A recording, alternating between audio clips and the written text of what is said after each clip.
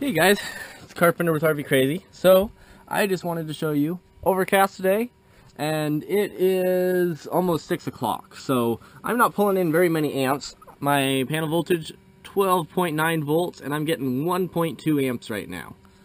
And I'm also running this small, very small inverter that's charging a drill battery. You know, not running much. And let's see, battery is getting 0.6 amps at 12.9 volts. So, I mean, 12.9 volts, that's still fully charged. And the load, 0.5 to 0.6 amps. Not much at all. But what gets me is the state of charge says it's at 29%. When I plugged this inverter in, and all that I ran is the inverter, one of my fantastic fans on low, and 2 lights.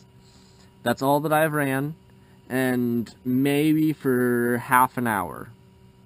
When I plugged the inverter in and turned on a couple things, my state of charge said 100%. I don't have much faith in this solar charge controller for giving me an actual state of charge when it's, you know, obviously this far off.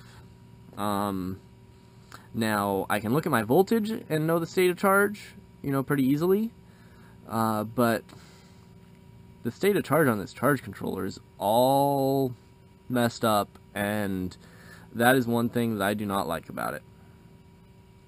I sent an email to Renogy to see what they might say in reply, but it is Saturday today. We shall see. You know, there's not many reviews on this Viewstar PWM charge controller, but I liked that I was able to actually change the charge voltages and all of that, because for my deep cycle batteries, I wanted to make sure that it got it up to 14.8 volts instead of, you know, 14.4 or 14.6 like a lot of the other charge controllers do. And I mean, I don't know, this is making me kind of, you know, want to just, you know, get maybe a Morningstar, TriStar.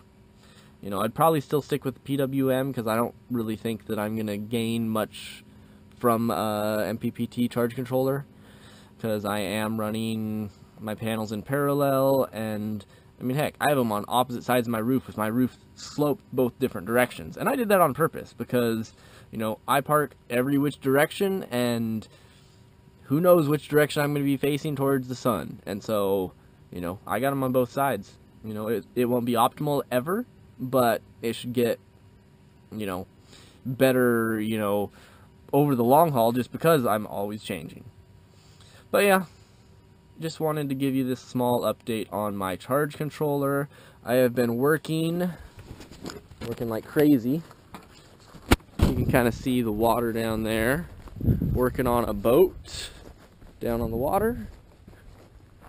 Got the bike and the RV, just getting ready to go for a ride.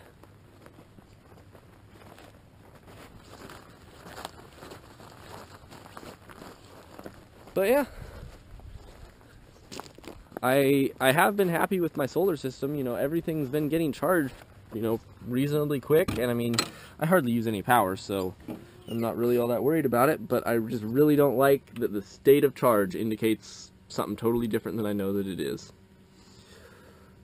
What do you guys think about that? I mean, other than that, it's been working great, but it says the wrong state of charge. Okay, well, let me know what you think about that. Talk to you guys later. Bye.